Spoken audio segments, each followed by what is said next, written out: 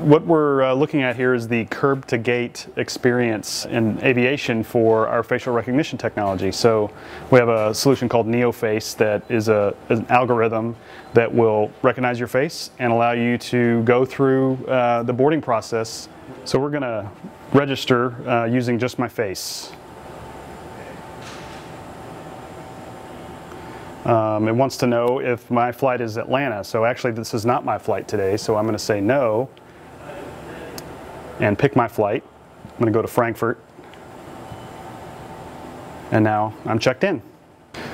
Since the airline already has my face, they can now use the data to help me get a picture of where my flight is. So this is wayfinding that uses facial recognition to more easily point out information that's relevant to me on my sort of personalizes my journey.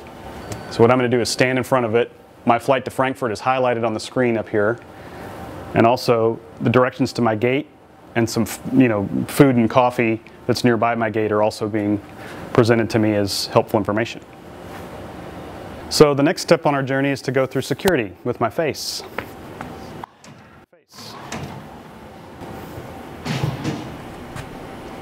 And this is our NEC NeoFace Express boarding device that allows airlines to essentially board an aircraft without having the passenger having to produce a paper ticket. It's supposed to speed up the process, to automate the process of checking that the person is on the manifest to be on that airplane.